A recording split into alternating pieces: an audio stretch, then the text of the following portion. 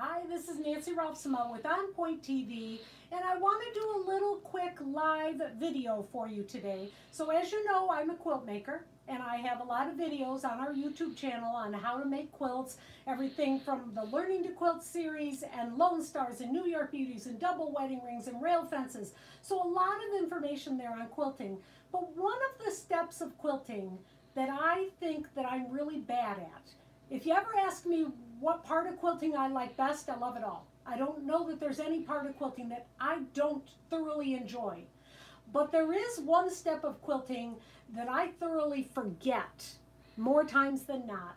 And being as I'm somebody that's trying to be a kind of well-rounded quilter, and I'm trying to start collecting some antique or vintage quilts, this step, when I miss it, can be really, really bad for the future of quilting. And it's a label. I know that sounds silly, but it's a label. I forget or get too lazy or in too much of a rush most of the time, and I don't do labels the way that I should. I want to show you some labels that are done, but the reason I want to show you labels today is not just how I do labels, but it's a new technique that I have, not that I have, but it's come out with some new tools. Let's go with that. And it's using my brother's ScanNCut. So this is a ScanNCut machine, and in the past I've showed you how to cut fabric for quilt projects using your ScanNCut. I've also used my Big Shot and my Gemini and other tools like that. But today we're going to use the ScanNCut to draw the labels using these pens. Now, if you are a paper crafter, the name We Are Memory Keepers is something that absolutely is in your vocabulary. If you're a paper crafter and you don't own something from We Are Memory Keepers, you're probably one in a million people that don't own something from We Are Memory Keepers. They come out with really, really cool crafting tools, not just for paper crafters, but a lot of different crafting tools, and I've been working with them for a long time, and I absolutely love their tools. I also love my ScanNCut, and when I found out that there was a way that I could use my ScanNCut with the We Are Memory Keeper fabric pens, right away my mind went to labels. I could do some cool labels. So know that these are, the company actually is American Crafts, the brand is We Are Memory Keepers. You should be able to find these lots of different places, but if you have any trouble finding anything that I talk about, just let me know. I can find a source for you, okay? So these are the pens, they're fabric marking pens, and they're really nice. I have tested them out, I have washed with them, and they're not gonna fade, they're not gonna bleed. They're really top-notch pens, or markers, I should say. This one happens to be a 30-piece color set with, honestly, a lot of really, really fun colors, and that just is fun for me. But it does come in with some smaller sets, and I'm going to show you some other things that you need for that also. But I want to show you why I'm doing this. So my brother is getting married to a beautiful lady whose name is Alicia, and I'm super, super excited, and I'm really over the moon excited because that means that I get to get a brand new nephew. So she has a 6-year-old son. His name is Nolan, and the wedding's now for a couple of months, and it's okay that I'm telling you this because Alicia is not a quilter yet. So I will try my best to get Alicia to be a quilter because she's a nurse, and nurses love quilting. You out there, I'll bet you half of you are nurses. Something about nurses, doctors, and teachers, they love quilting. So when I first met Alicia, what she was telling me about her son is that he loves the Transformers. Well, don't tell, but my sister is working on a quilt for my brother and his new wife, and so I thought I'd work on a quilt for Nolan. And so I just happened in my stash, because my son is also an obsessive, yes, he's 33, but he's obsessed with the Transformers also. So I'm making him this cute little quilt with the Transformers, and I need to make a label. All right, so before I show you how I'm going to make the label, I want to show you some examples of labels. So this is one that my friend Laura did, and what she did is she used her computer and then printed this with the fonts on her computer, just printed it like as if it was onto paper, but it's onto fabric. These are fabric sheets. I think June Taylor makes some, Timeless Treasure makes some. Electric Quilt makes some. So it is a specially treated fabric that will accept the ink from your inkjet, or I think just inkjet, not laser printers, possibly, I'm not sure. But she printed that and then sewed it around onto the quilt. That is a perfect label because it has everything. It is made by Laura. When it was made for me. And then in this case, because she used the techniques from somebody's book, she actually wrote down the name of that book so that future generations would know where this design came from, all right? The next one is more typical Nancy. I take a fabric marking pen and I just write on the back of the quilt, Nancy M. Rolfsema, and the date, because I am a lazy labeler. I'm hoping with these new marking pens, I won't be such a lazy labeler. Now, what I like to do is this. So I'm going to show you this technique where you put the fabric is done. It's a half triangle of a fabric, and actually I've done this on a video already if you go back to the Learning to Quilt series. But here I've got my name, the year, the name of the quilt, and where I live in my big sloppy writing, because that's how I write. I've got really lousy handwriting. So that is what a label needs to have: the maker, the year, the name of the quilt, and where it was made. This one, I wasn't too lazy. At least I put the label on. I just haven't written on it yet. I'll work on that later. And then there's the idea of art quilts. So when you're making a bed quilt, tradition, I guess, because that's all it is, you can break these rules if you want to, says that you put a label on the back of the quilt. Now there was a gal in my quilt guild. She made the most elaborate labels. They were always fancy. She was a phenomenal, her name was Artie, phenomenal hand applicator, tiny teeny things and embroidery, and she would embroider the names and put these elaborate, sometimes she'd do an entire story on the label. That's what she was known for. Everybody loved to flip Artie's quilts over and see all that information she would put on the labels. That's just not me. It's the back of the quilt. It just isn't that exciting to me. But traditionally, you put a label on the back of the quilt. But what about an art quilt? Keep in mind, I believe that every quilt, beginning to end, is a piece of art.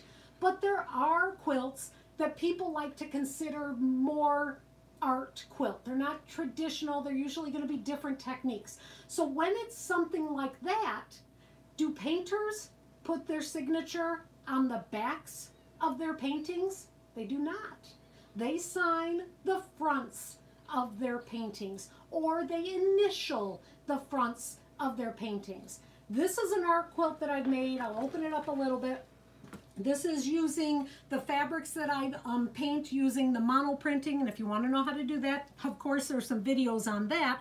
And then this is done in what is called improv piecing, which is a new set of classes that I'm putting together. We haven't done videos yet, but we will. I am not, at this point, going to sign the front corner of this quilt because I intend to show it. And when you're showing quilts, they must, if it's going to be a judged quilt, they must cover the name of the maker, or else the judge would know. And, you know, probably a judge isn't going to know who I am, but you never know. So I'm not going to sign it right now. I will put something temporary on the back for when I do enter it in the show. But when I'm done showing this quilt, I intend to sign my signature on the bottom corner of it. And my intention is to go right along the edge here. So this is in the bottom right hand corner. And I'm going to cursive write my name, because for me, this is more of that art quilt. So those are some ideas on labels. Why you would, why you don't. You know, you want to label them so that for years to come, people will know who made that quilt, when that quilt was made. I'm always shocked when I look and go, 2013? I made that quilt 7 years ago? It seriously feels like yesterday. But it's really nice to have. I wish that some of those antique and vintage quilts I had, the people had taken time to put labels on them. Maybe they were label lazy like I am. What I want to show you now is how this labeling works with my ScanNCut and the fabric quill pens from We Are Memory Keepers. The first thing you want to do is take your fabric and stiffen up that fabric. So I've got a couple of different ways of doing that.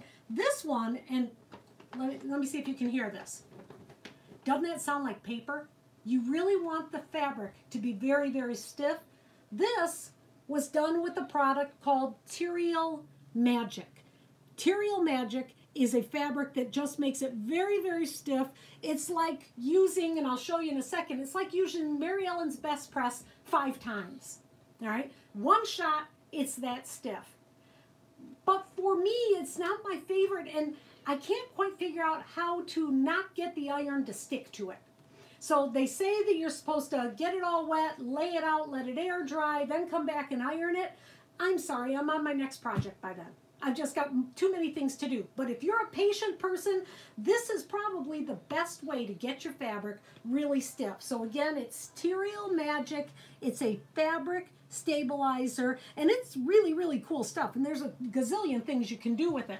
Where I first learned about it was where they did it and they fold it and they actually made like origami baskets with it. Because look at how it keeps that crease just by finger pressing it. All right. So the next way would be with your Mary Ellen's Best Press. So this is a spray sizing that I really like. I love how it works on all of my quilts. My iron doesn't stick to it, which that one's important to me. And so the piece that I have on here, I've done that with. It's stiff, but not as stiff as the Material Magic. I did 3 layers of Mary Ellen's on here to get this stiff enough. And then to make sure that it sticks down to my mat, I like to use a little bit of 505, and I'll spray it on the back of my fabric. And then the fabric sticks down really, really nice. And I only say that because my mats have been used up pretty good. When a brand new mat, no problem. It'll stick down perfectly, no problem. But the more that you use a mat, if you've ever used an electronic cutting machine like this, you know that the mats are they wear out over time. So using the 505 for me works. Keep in mind, I think the instructions say don't do that, wash it off, blah, blah, blah, but I'm breaking the rules. There you go, I'm a rule breaker. So I'm gonna move this forward. Oops, we gotta turn this back on. There's a couple of other tools that I wanna show you also as I bring this forward. And they're these little discs, and in these little discs have a lot of pictures and words. So I don't know if Athena can get quite close enough, but on this little disc, I am using, there's a robot in here. I can't find him right now because there's so many, but like look at this little kitty cat, or there's some different words. These little flip-flops are really cute. So if you're wanting to use the markers and really be creative, these little discs can be, there's just a lot of good stuff. So this one has a lot of different writing in it, and this one, and again, these are from We Are Memory Keepers. This one has different words, and then there's some leaves I'm going to use on this, and these can be used on any of the electronic cutting machines, so like a Silhouette or a, you know what, I don't know if it can be used on a Cricut. I'm assuming it can be used on a Cricut, but I know it can be used on a Silhouette. I know it can be used on the Brother ScanNCut. I don't have a Silhouette or a Cricut, so I'm just telling you what I know using that. And then to use these pens, I bought the Quill pen holders. Now, this is the B pen holder, and that's what uses in my ScanNCut. But there are all 4 of them, so depending on what electronic machine you have, you can purchase the pen holder that will hold the Quill pens, okay? Let's get these out of the way, and let me take this forward so you can see my design. All right. I think you can see it. Get a little bit closer. There you go. So I created this design using some of the internal designs that are in my ScanNCut already, and then some of them like the robot and the leaves from those little discs. And trust me, if I wanted to, I could have gone to town, but I'm still pretty simple when it comes to labels. So I did a test first. So this was kind of my tester, all right? And I need it to be on the diagonal because I'm going to fold this in half like I showed you that I do my other labels with. So do a little tester first. And I just want to take you through the motions. We're going to draw that robot. So here is the design. And what I need to do is change this design because I don't want it to write Aunt Nancy and Uncle Bill anymore. I don't want it to write Welcome to the Family Nolan. I just want it to draw now the robot. So I'm going to say okay, and I'm going to edit. And I'm going to get rid of some of these extra pieces. So I got rid of the decorative leaves. I got rid of the 2020. I'm getting rid of the names and not the robot, but over here, and I'm going to get rid of that too. All right. So just in case, I am going to save that. So now I'm going to save it up here to inside the machine. I can save it to a little drive thing if I want to, and I'm going to make this one new. I don't want to lose that whole other design because there's other parts of it that I still need to use. Okay, so it's going to save. Okay, here's my little robot. I'm going to draw that with a blue pen, and I'm going to take my, oh my goodness, Athena, there it is. Shoo, buddy. All right. I'm going to take off my cap. I'm going to put it into the pen holder, the adapter that makes these pens work with my ScanNCut. Tuck it down inside there and clamp it in. Now, I could edit this. There's nothing that I need to do, but if I had wanted to, I'd already done it. Actually, I'll show you how I had, when I first got him, he was straight up and down, but using my ScanNCut, I was able to tip him on the angle just like I wanted him. I'm hoping he's still in the position that I wanted him. I can change the size of him. I could make him bigger. I could make him smaller. A lot of different things that you can do with the edit features. This is not a how-to. I just want to show you that these are tools that you can do to do some cool things. So there's my little robot, and I am just going to draw the outside of him. I don't want any fill on the robot. I just want to draw the outside, so now I'm going to select, and I'm going to select Draw. There is a little cursor. I can use this instead of my thumbnail. And then there is the toolbox. Now, within the toolbox, you can do the speed that you're drawing. So if I'm drawing on paper, I go much, much faster. If I'm drawing on paper, I don't put as much draw pressure down. But because I'm drawing on fabric, I need the marker to take its time and really, really fit or touch that fabric so that it's going to be, you know, marking really nicely. I guess that's easy enough to say, right? And so I could do a test. I'm not much of a tester, but I could. But instead, I'm just going to start. So Athena's needs to lift up there a little bit. Okay, I'm going to start. It's going to take 3 minutes to draw this little robot, okay? And it's going to go over, and it takes 3 minutes because I have chosen a very slow drawing speed. Now, I do like to watch and make sure everything's working so I can see underneath there, hopefully a little bit. No, I cannot see yet, so I'm still not positive it's working. I'm pretty sure, but I'm not 100% sure. So, yep, now I can see it. So when this is done drawing the robot, I'm going to take the other color markers that I have, and I'm going to fill in the design. But before I fill in the design, I want to take this off the mat and iron it really, really dry. If you take, there's a lot of different designs that you can have it draw one part of the boat and then another part of the boat.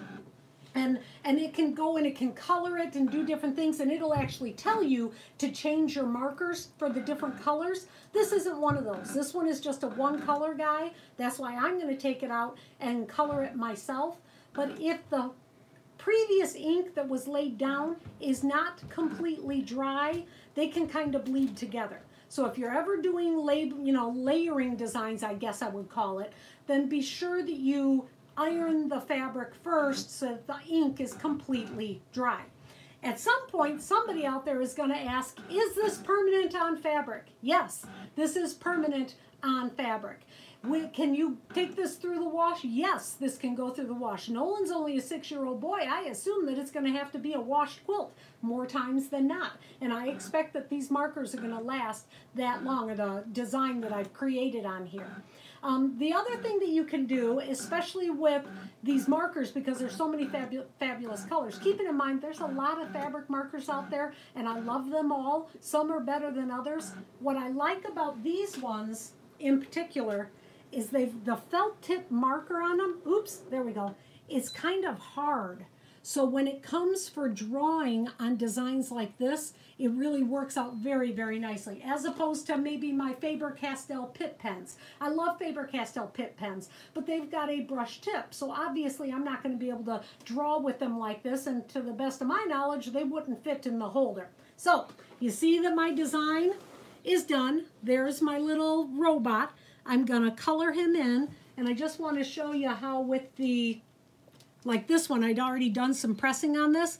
I'm just going to be able to take and color in those just with the markers to give it a little bit more pizzazz. I'll probably do different colors on all of the different words, just so it'll be more interesting. All right, so and then I get obsessed with my coloring, and then I don't want to stop. Okay, so there you have it. That is labeling. Oh, so let me show you. I'm going to take this off, even though it's not done. What I will do, let me move this out of the way. Whoops. Is I will trim this down into a triangle about that big, and then I'll show you how I'll put this on a quilt. Sorry, Athena. We're in very close quarters today. What I do is when I will take that triangle, pretend it's all trimmed down, okay? Okay. I will baste that triangle in the corner before I put the binding on. So here is the stitching of my binding. I was label lazy and I did not put my label on before, but I should have, and I will stitch that on, so then these two edges are really secure into the quilt. And then when the binding comes over on this, it covers that edge and gets stitched down. So it's not just hand stitched down, but it's also machine stitched down, which means if somebody wanted to steal this quilt, they'd pretty much have to take the entire corner of the binding off again, which on most quilts is going to make it not look so pretty. So if they steal the quilt and they want to take the label off, good luck, it's going to not be very pretty after that. And then all I have to do is hand stitch just this top edge. So then my label will be on that quilt and it'll be very secure. So there you go. There is making labels with the We Are Memory Keepers fabric quill and my ScanNCut machine. If you have any questions, you can send me an email at quiltingwithnancy@gmail.com.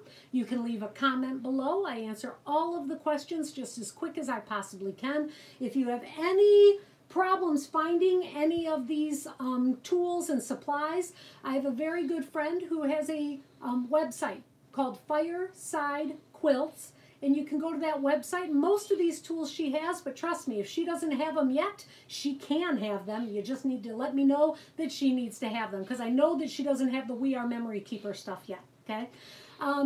Subscribe to the channel. If you like this, please give us a thumbs up. If you, I guess that's it. That's the end of our live on a Sunday afternoon. Have a great day.